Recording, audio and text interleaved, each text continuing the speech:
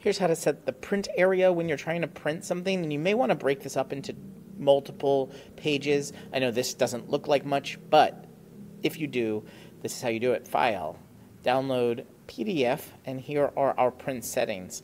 Now, over on the right, we have the ability to print the current sheet, workbook, selected cells, and check out here, normal, and it says fit to page breaks, because I can come here and edit the page breaks. I can click custom page breaks, click edit, and now I can take the cursor and where at the bottom or the right side, I can move it to where I want the pages broken. So if I have like this bar here, maybe I only want to print the first 2 lines, then the next 2 lines, then the next 2 lines, and then the next 2 lines, and I can move as many breaks here. And same in the columns. I'm going to move actually the columns to the far right.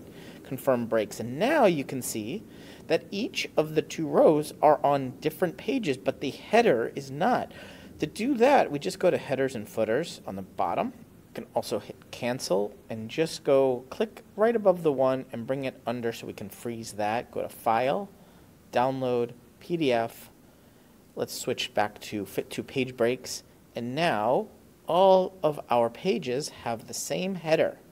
Isn't that pretty cool, right? And just hit export, and that will download a PDF so you can print this with as many page breaks as you want, rows or columns or both.